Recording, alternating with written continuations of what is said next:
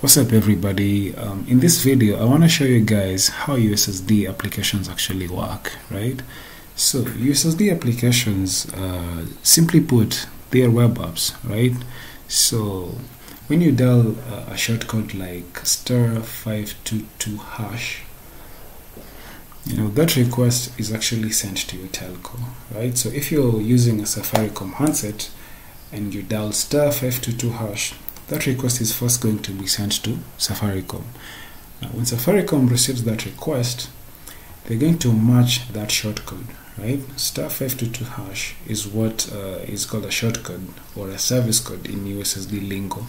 So when Safaricom receives that request, they're going to check, *522#, which application is mapped to this shortcode or service code. Now, when they get the application, they're just going to forward that request, right? And they're going to forward that request using HTTP, because remember, USSD applications, they are simply web apps, right? So I have an example of a USSD application here.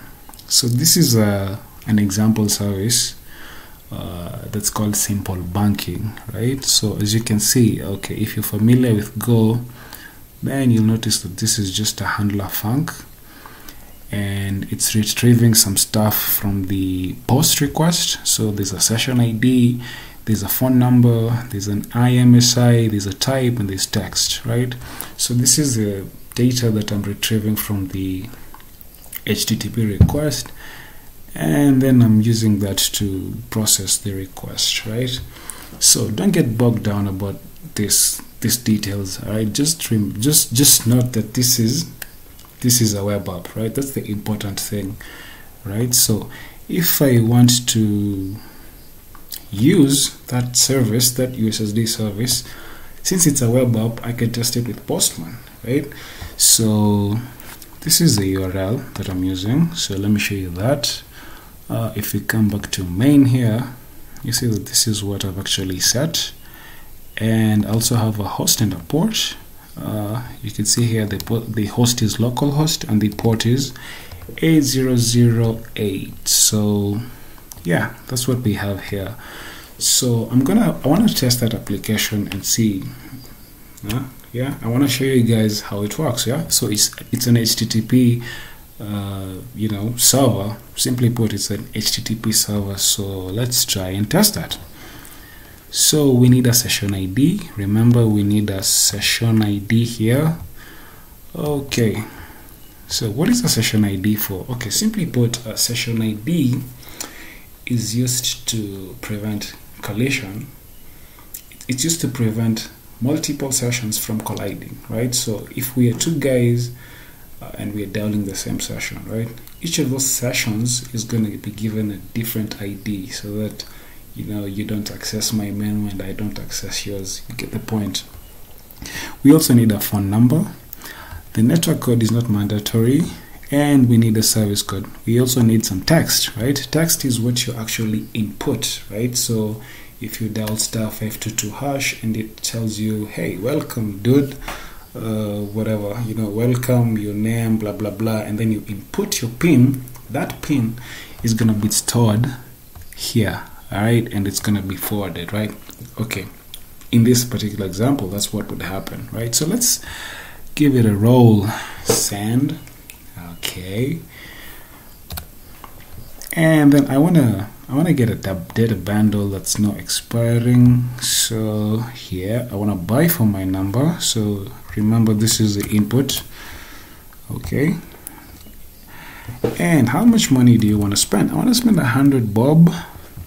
And I send it, and then I want to do this from airtime.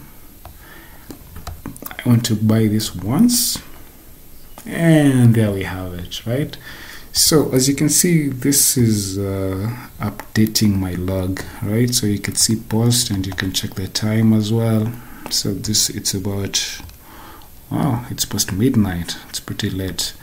So as you can see, this thing is really working, right? And we could even go back with 0, I believe, right? So all this stuff is code that you have to write to do this. All right, so this code for going back and forth and doing whatever, this is what you actually write. Okay, so this simple banking application is a USSD application, right? So if I go to Safaricom, right, and I tell them, you know what, I have this cool application and I want to access it, can you give me a shortcode? So this would require, you know, maybe you could host it in their premises and then you would get a shortcode, right? So now that we've tested this using Postman, right, let me show you another way that you could test it, right? So if Postman is a bit, you know, difficult for you, or you want to just make sure that it's working, right? So let me show you. You could also use Africa stocking, right?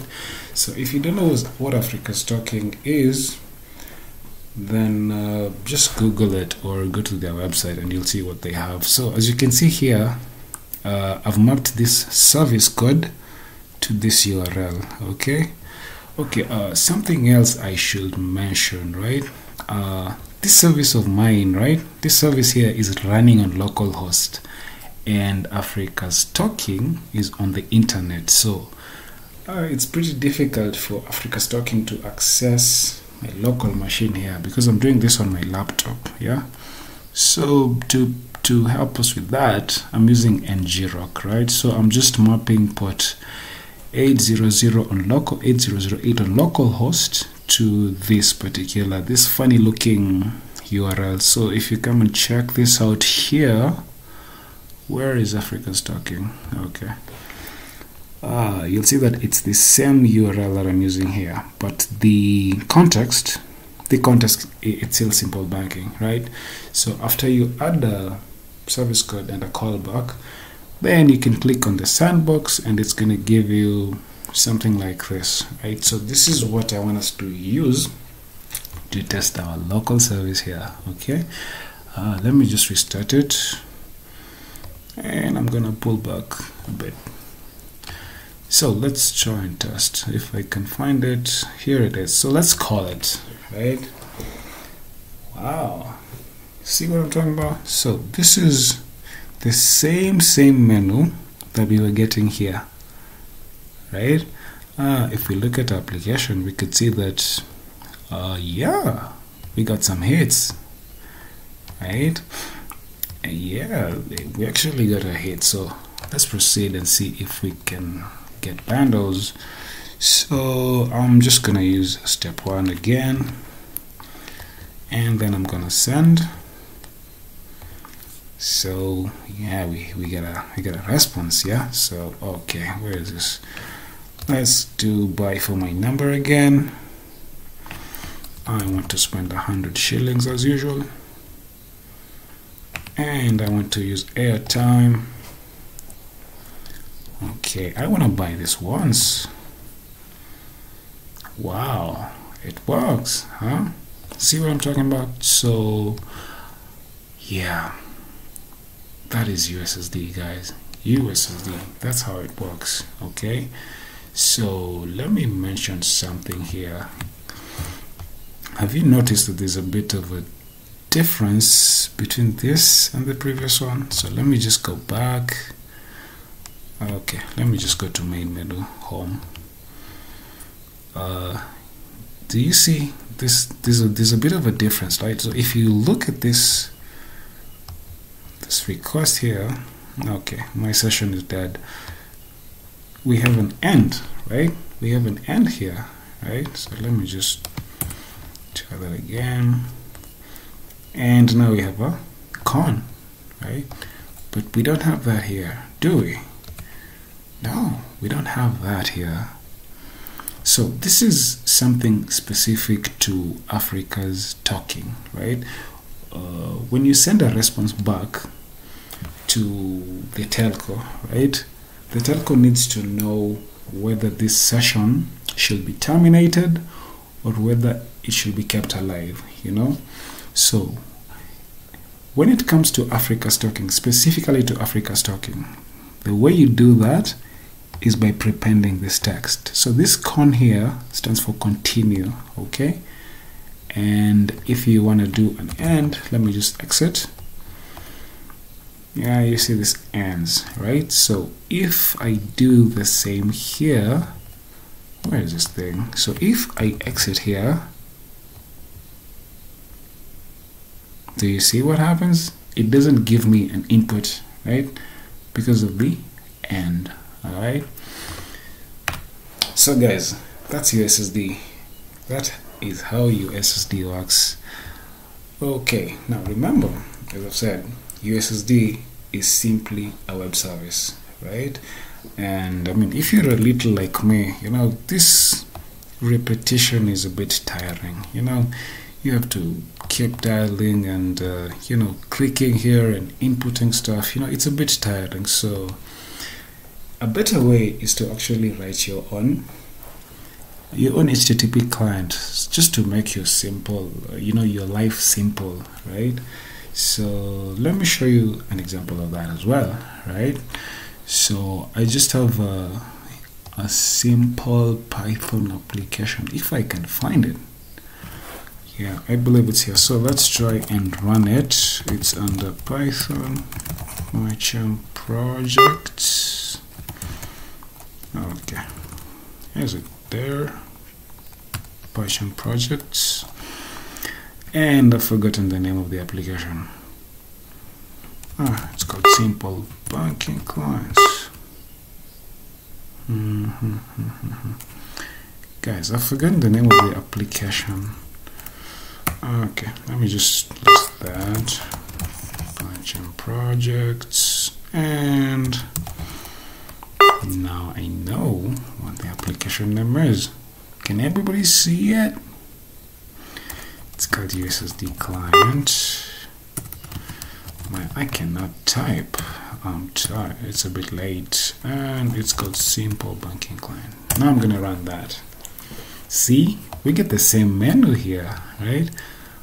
You'll notice that the con is also missing, right? So let's try and do the same. See, this is pretty easy, right? I mean, you don't have to keep clicking. You just work with your keyboard. Yeah, so yeah, that's how it works, right? So this is a very simple application that I did with what's it called? Python. Yeah, Python. Pretty good stuff. So I could show you that right here with JVM. See, it's just a simple Python application. So as you can see, it's just a simple application, and I'm using HTTP. And by the way, if you haven't looked at Python nowadays, man, Python is really cool. You know, they've got some asynchronous tag in Python 3 nowadays, and it's pretty nice. So you see this async def here and await, pretty amazing. So anyway guys, I hope you understand how USSD applications work. So if you've got any questions, I'd be happy to answer. And if you have an idea of a pretty good USSD application that we can do, I'd be happy to, you know, join me in or whatever. Okay, so thanks for watching guys, and don't forget to subscribe. See you in the next one.